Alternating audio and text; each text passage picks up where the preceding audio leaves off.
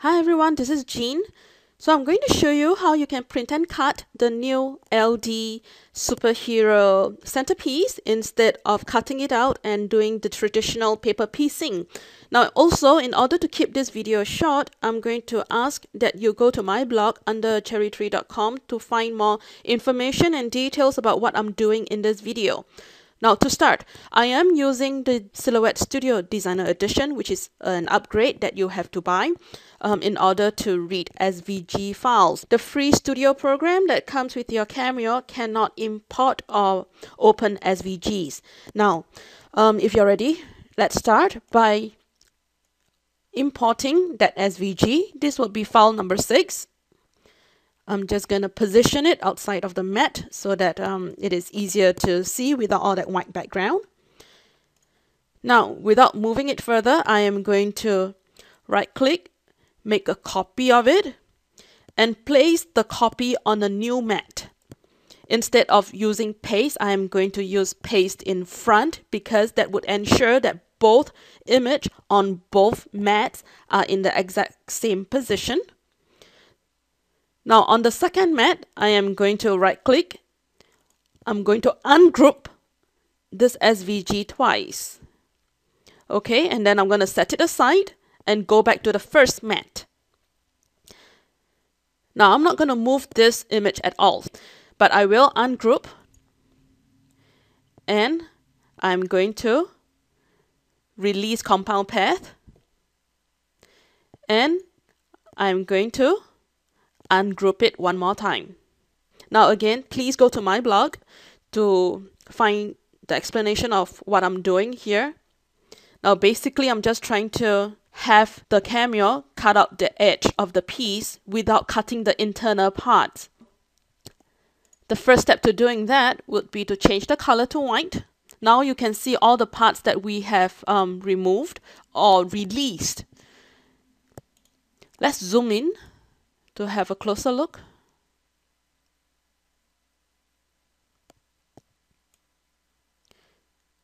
Now I do not want my machine to cut out all these little windows, but I do want it to cut this rectangle as well as this little triangle piece. So I'm going to hold down my shift key.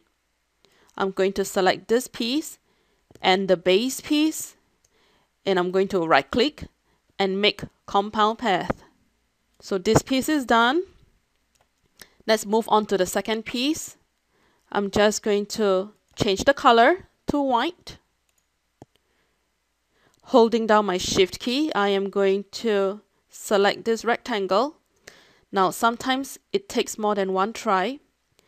So I'm holding down my shift key again, selecting this triangle and the base layer, and I'm going to right click, make compound path,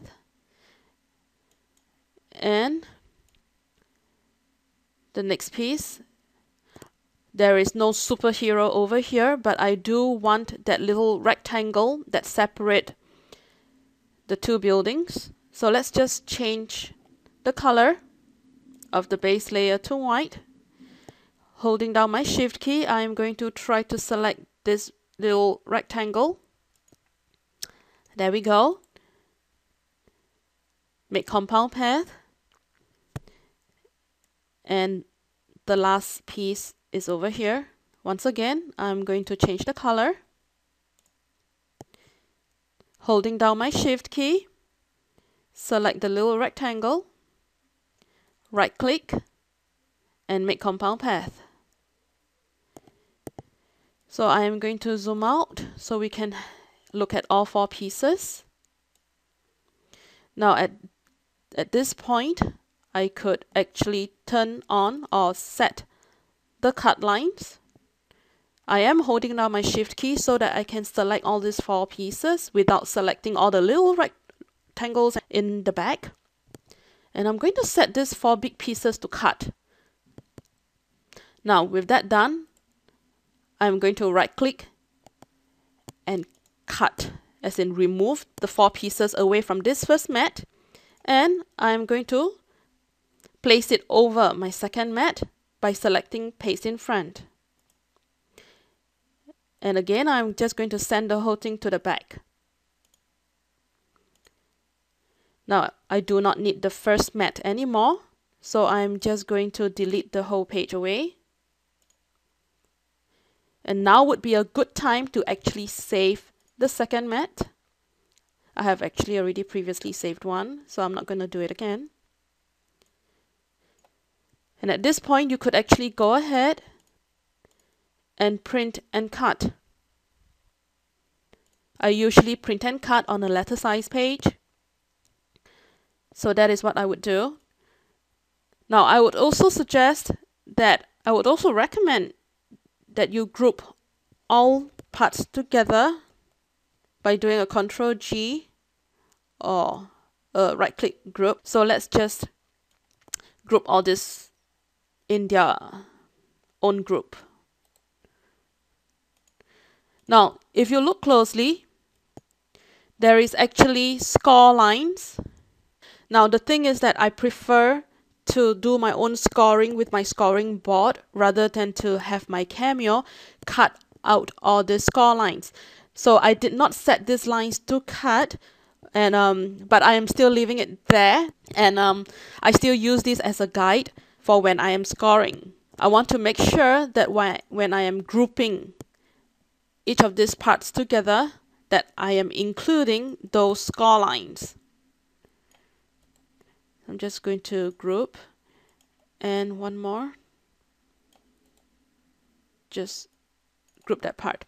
Alright, so now I have each of these pieces grouped together. And at this point, I could print and cut. You could increase the size of each quarter to about 150% of its original size to maximize your page. But please remember that when you want to increase the size of one, you really need to increase the size of all.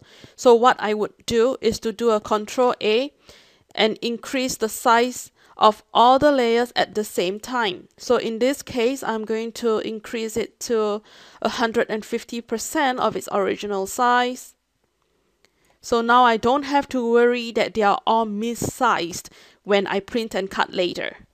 Okay, so at this point, you could just send it to print and then send it to cut, and then when this is done, when this page is print and cut, just continue on with the other pieces. Now, if you have never print and cut with your Silhouette Studio program before, please go to my blog and refer to my print and cut tutorial.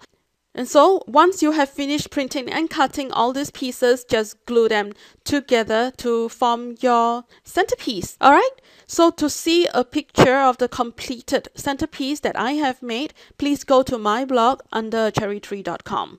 Thanks for watching. Bye.